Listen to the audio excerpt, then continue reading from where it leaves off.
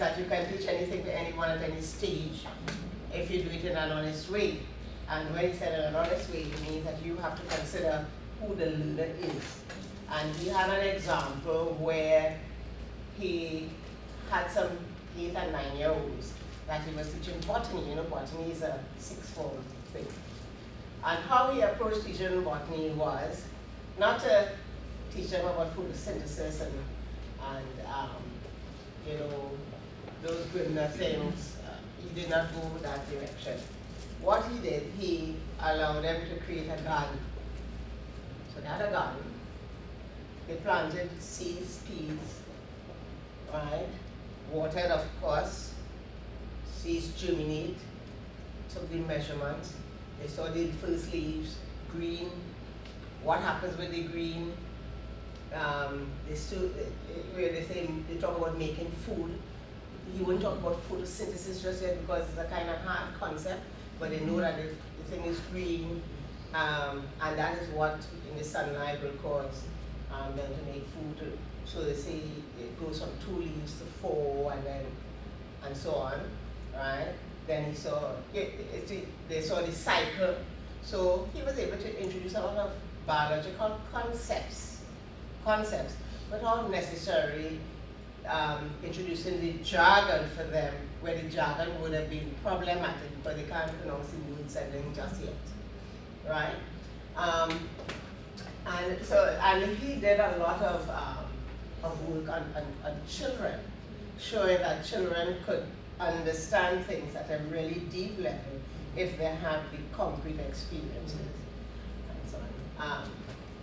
But that is his thing, that you have to really understand the learner, right? And what they can understand, grounded in things that they can understand, use their environment to help them come up with an understanding of the principles.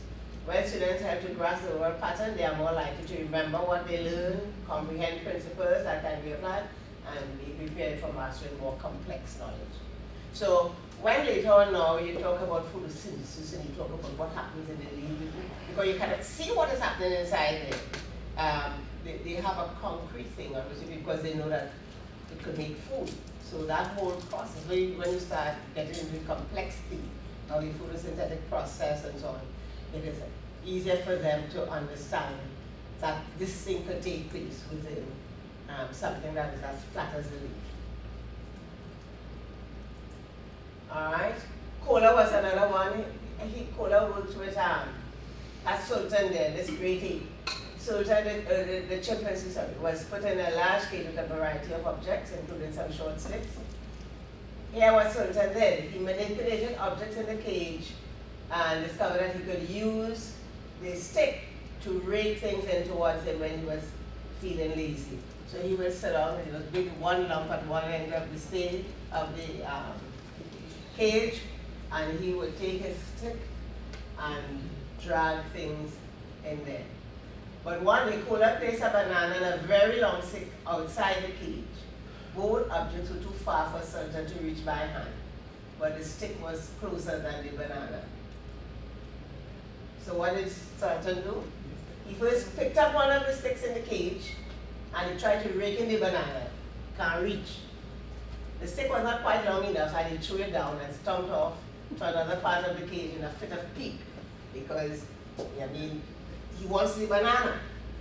As he started brooding, his eyes suddenly focused on the 2 sticks and the banana all arranged in a row. That was by accident. He jumped up, ran over to the small stick, used it to rake in the larger stick, and with the larger stick now he was able to reach the banana and rake that in. So this is the beginnings of cognition, being able to solve a problem, to think through and solve a problem. Collar suggested that the learning experience involved rearrangement of Sultan's pattern of thought. The ape previously raking things, but the idea of using one stick to rake in another and then using the longer stick to rake in the banana involved a new application of his prior activity. Alright, so we call this problem solving by insight, cognition there. Alright. So in terms of cognitive theory, it emphasizes learning with understanding. Right? In behaviorism, it's more learning by rote, by simply repeating actions. I shouldn't say simply, but by repeating action. Experts' knowledge is connected and organized around important concepts. Focuses on processes of knowing. That is why Bruna went through the processes so that they can get to understand concepts that would have been difficult to explain with just a chalk and word. Views humans as goal-oriented agents who actively seek information. But sometimes I doubt that, because I mean, you have to be expressive, we have to behave a little bit differently if we don't give in to just the behaviorism as opposed to the cognitivism. Implications for teachers, knowledge of construction, personal involvement. These are all issues that have implications for our teachers. So what is coming out of you when we look at all of those, these theories, these two major theories? We have to look at the other one here. What is coming out at you? What are you seeing? This is where the cognition comes into play. What are you seeing? Which one? From Bandura? From both. From both the behaviorism and cognitivism. Well, does that give you an insight into learning?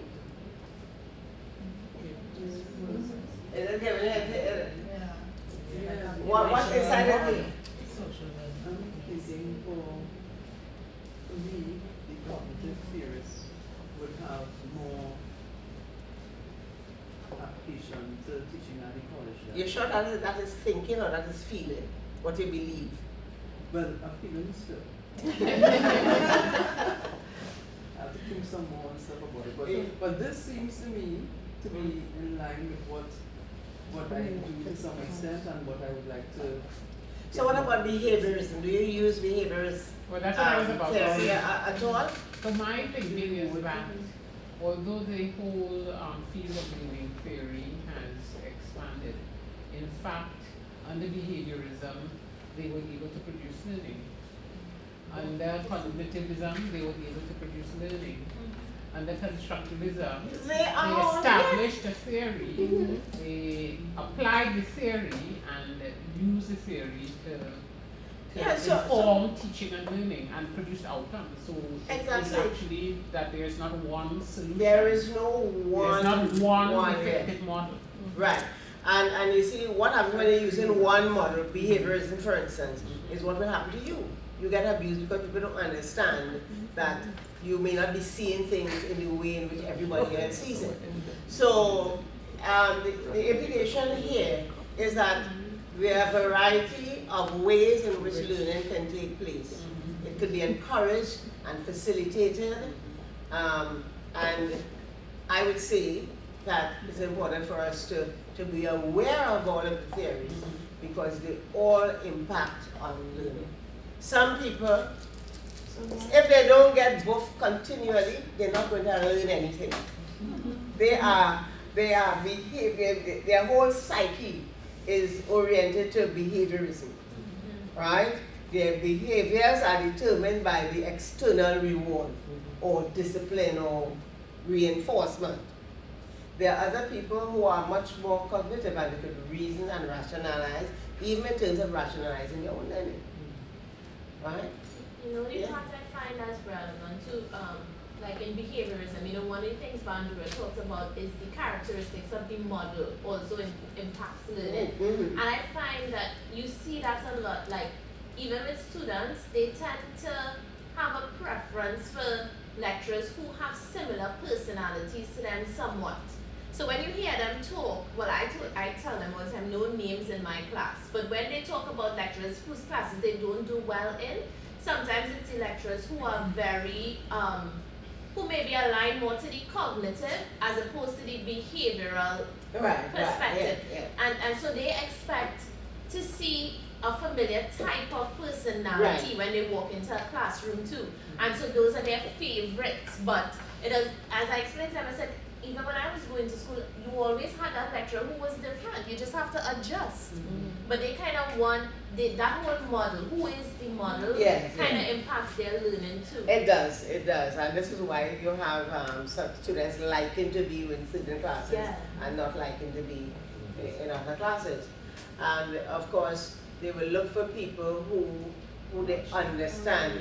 The way in which you communicate is similar to the way in which they will communicate. So the major challenge you will have is where there's only one or two people who is like that teacher, because most of the other people now will not fare well in the class. So it is important to recognize then the complexity of learning, and although we have all of these theories, it doesn't mean that because you favor one, it means the other doesn't exist. So let us look at the last one. I don't have. I don't have constructivism here. I have it. I think this was a lesson of version. Yes, that's a fever constructivism. What I was going to say as well, though, in the same way for us, we need to experiment with and be proficient, or at least aware of different teaching and learning styles. I think we also need to be sure that our students may favor one, but they understand and they are able to work in all of them, because different situations will require different because things. sometimes when you have people in groups who have very different learning styles, that makes a very dysfunctional group. Because this one is thinking through one thing, and the other one, is fighting for something else, and they don't understand each other. So that is why it's good for them to have to do the learning style inventory up front, so that they are well aware that their peers can in fact learn very differently. Yes, Dr. Poole. And I would say that's actually, for me, I think about the assessment, because what actually happens is when you teach and you assess on your dominant style, and although it will be very difficult for you to get persons to change their learning style, to the degree that you make certain in the design of your assessment, you're creating opportunity for students with different learning styles to you actually kind of make the space more equitable. So you control for your bias and their individual by making certain assessments cater for the range. So that's one of the reasons why they always recommend that you have, for your assessment, especially final exam, you have a variety. You have multiple choice, short answer. You don't need to have 5 essays. You have an essay. You can have a structured thing. You can have a variety. You can have with diagrams, and you could use charts. The more variables you have in there, the more likely you are to cover the range that you have. And if a student, and you will see when you do the VAC and so on, you will see some people have multiple styles.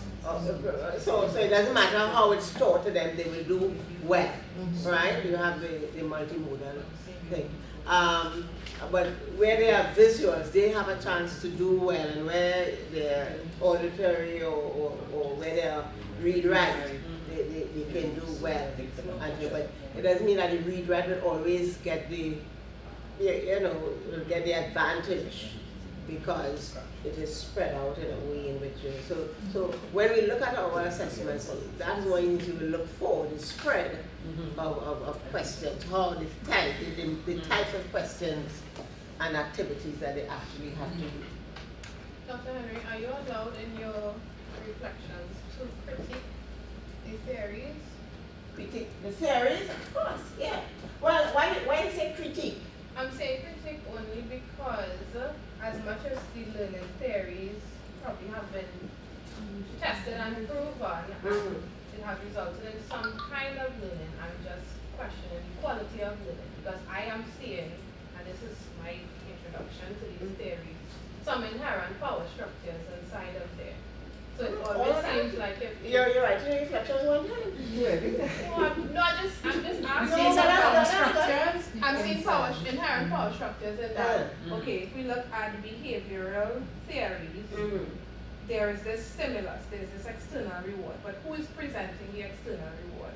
The faculty member. In the cognitive theory, the problem solving, who is presenting the problem to the students? The faculty member.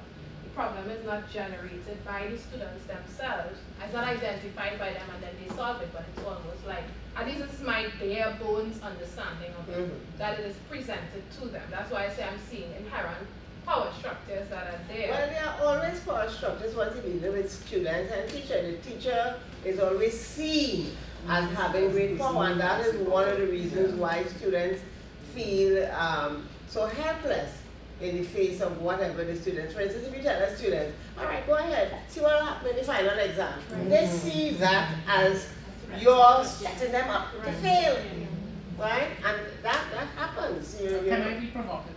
Yeah. Once you have a teacher and a student, there is a reason for the power structure. Well, I am in possession of knowledge that you are seeking. Right. So that's doesn't mean that thing. I disrespect what you bring to the table, but technically, if you did not require my knowledge, you would not be a student. Yes, but you see, you are a humanist. There are many people who are You understand? who are teachers who are really terrorists. But that is not a learning. That is not a learning theory. You see, that is a political ideology.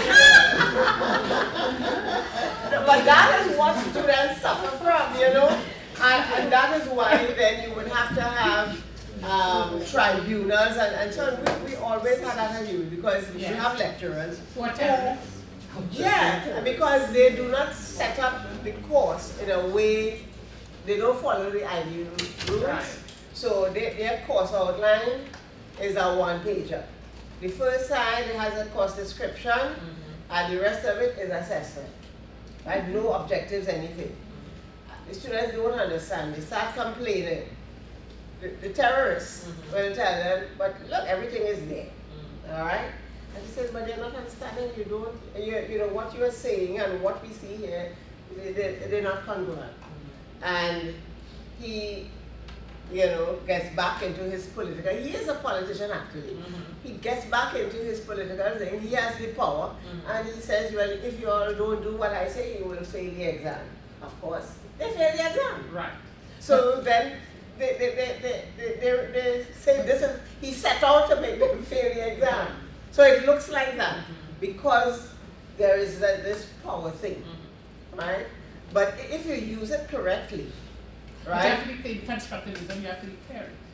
Yeah. You have to declare because knowledge is socially constructed. And I declare that this is what I bring to the table as a faculty, and I am supposed to recognize that as an adult, and that's why I'm happy we are looking at adult learners. That's part of the problem with it. Adults actually bring a lot of value to the system. Yes. And they don't like being infantilized by teachers. That has to do with how you look at what is the lens in terms of living that you are engaging. But if I may say, there is also that whole bit on the classroom and classroom dynamics. Yeah. That all of this comes into, you know, and it shows us how to construct a classroom environment and how to operate within it, even though we know that there is this perception that the teacher has the power.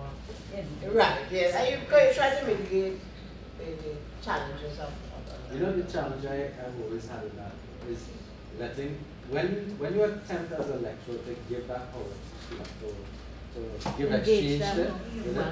What is it power you give Power to is students? So, like, I give over the content of the class in a particular course that I'm doing. You teach it. I don't know how I would make No, that but happen. understand. Explain that to me. What we do is we split the course up to 10 units. Right. And the course is taught, I teach 2 units. Right. And the students teach 2 units. I also give the students the opportunity to mark the other students. And submit. Who gives the expert content if they miss it? Well, no, you're supposed to manage that. I am managing that by evaluating at all times what is going on. Give them opportunities to correct and whatnot. But at the end of the day, they initially retaliate. because they don't want to take that Because they come responsibility. to you as the teacher. Correct, yes. And So so that's what I'm when I saying. try to teach a class in that mode, Yeah. that mode shocks them, it puts them into all kind of silly games. Yeah. So when you start talk about that power struggle in the class, that political control, where if you try to give off that response, well, what we call it is, giving them the responsibility of learning, right? For their own For their learning. own learning and stuff. Right. And then add to that the responsibility of teaching the other students. But even the word giving is problematic because we're still assuming that degree of power. So it's almost like But we are. Something inherent. All right, I you think- having more I knowledge than the think- student to know. There's nothing wrong with you having more knowledge than the student in the classroom session. And being In his own life, he may have more power than you. If that person is a mechanic and you don't know anything about cars, and your car breaks down, he has the power. And he can't say to you, well, fix it. You have come to him to fix the car. Because he has the power of doing the car. No, it's They not. can't be afraid of the knowledge that you have as a faculty. It's not that I'm saying that I'm afraid of the knowledge, it's that I'm saying that when we, to me it should feel like a classroom. It should be May a I space. interrupt? Yes, ma'am. I have to interrupt. Yes. Because I just happened to glance at my watch. I'll take a And to my horror, it's 25 past 4.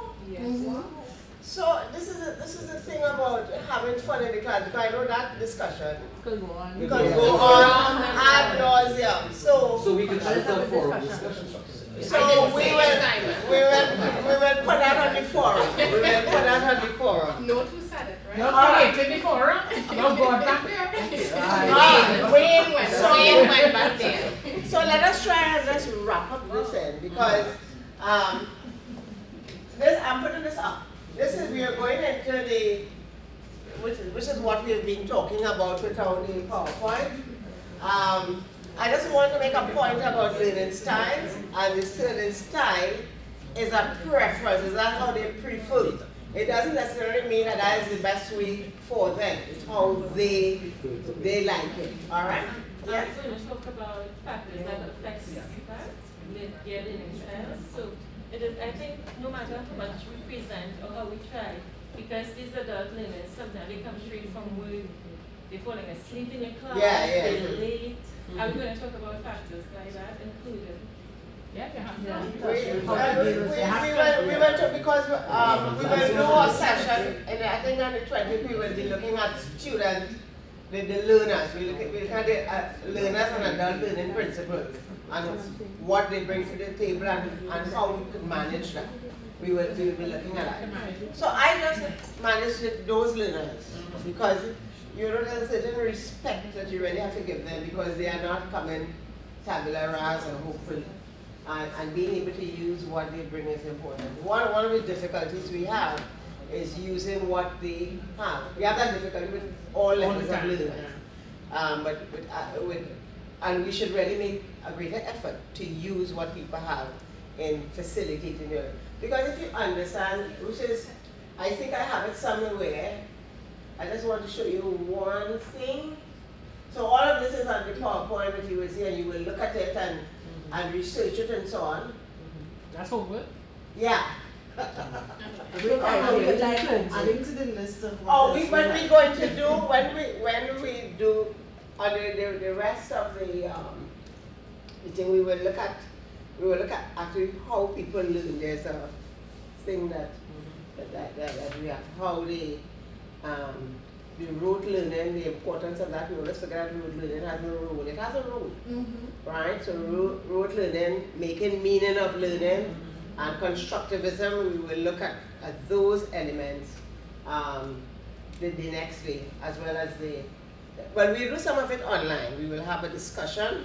We will use a discussion forum to explore some of these. So we won't have to meet before then. So I will keep putting up there, and what I'm asking you to do is to please go online and see what's there. I want you to do, over the weekend perhaps, your learning style inventory and your teaching style inventory. So if you look here, you go to, you will see Grasher's inventory for teaching style, right? So you can Click on there. Did I check it out to see if it's there? Yes, I think I did. And you can look at this, we will talk about this online. Expert, formal authority, person. Everybody wants to be a facilitator, so I want to see what you get to see if you are really probably a delegator. You're giving them all you would. You're taking another delegator, Wayne. I don't know. But anyway, Gracia says what all of these mean and great. I also want you to do your VAC.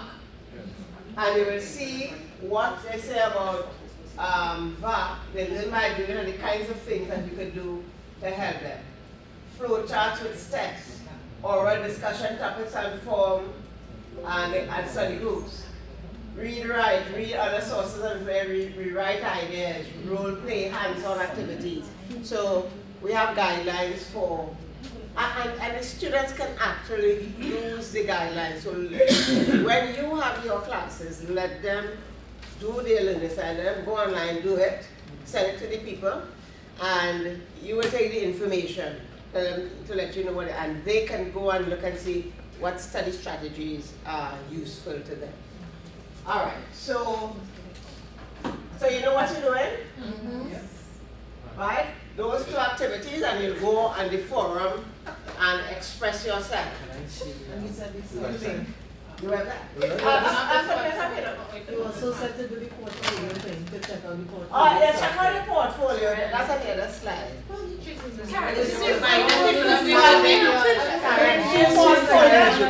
Remember, I'm not comparing the portfolio as fast as they say that, and you do that on your own. Yes. And I will put it on the dates for your journal. All right, everybody. I want you to give me, for you to leave, you must give me a word that had meaning for you today. One word. The word of the day. What's your word of the day? Yes, Daisy, what's your word? Why do you take, what's your word, Suzanne? Learning strength and weaknesses. That is 3 words, 4 words. Learning strengths and weaknesses. All right, word or phrase. All right, Susan. Yes, Nika. Siobhan. You can't leave unless I give my word. Teaching style. Teaching style. Right, and do yours and see what yours is. All right? Jennifer. She took mine.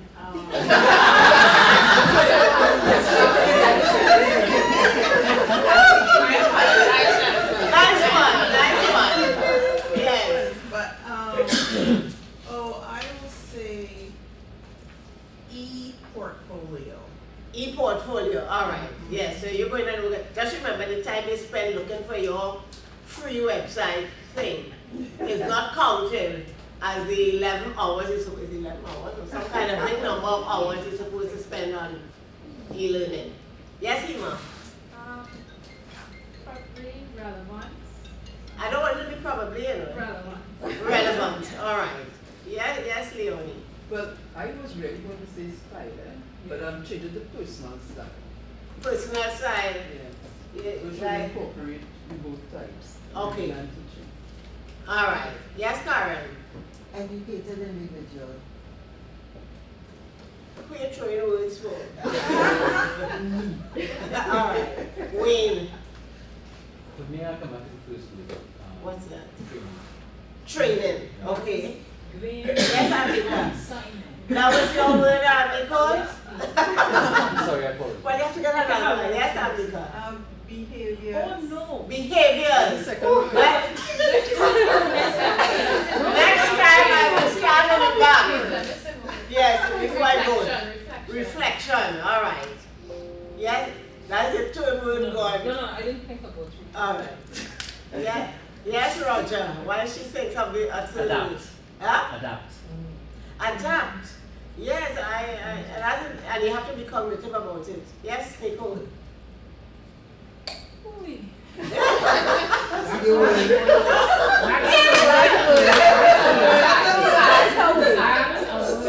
Student oriented. Student oriented. Yes, Camille. Operant conditioning. You in class? Yes, preparation. Preparation. You see, she's a trainer, you know. Yes, preparation. Yes, Dr. Paul. Happy. Oh. Very nice. Happy. Happy sheets, happy sheets, happy sheets. Happy. Very good, very good. All right, so thank you. We keep connected. We see you on the 28th. Okay. We see you on the 28th. Yes, on the 28th, we will have everything. We will be in contact in between. All right. Thank you so much for coming and for participating, and we will continue our discussions on What is young miserable stuff? clearly. All right. Go ahead. You see what I mean? They don't want to leave. They don't want to leave.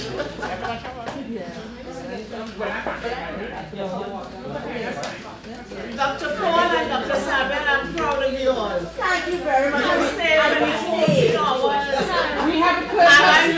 You have He's a person. so really when you tell me that they have He's a person who are going to be conscripted from my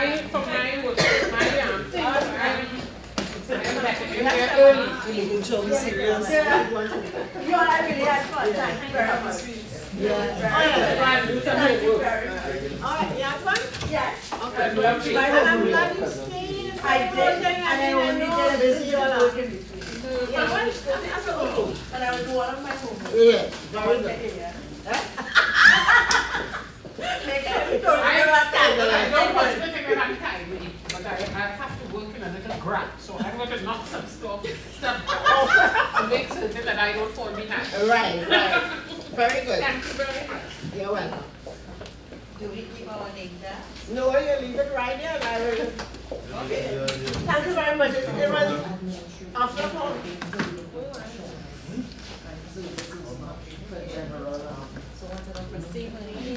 I give it